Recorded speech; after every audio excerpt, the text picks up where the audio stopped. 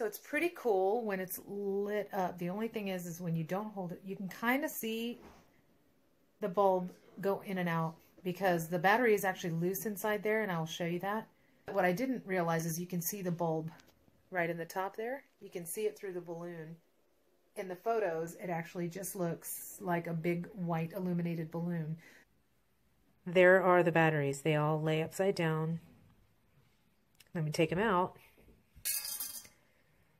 And this is what's on the inside. It's actually pretty clever. But this one popped on me, so batteries are good. Light is still good.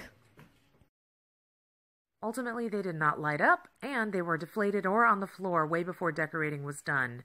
I'd say it was a fail.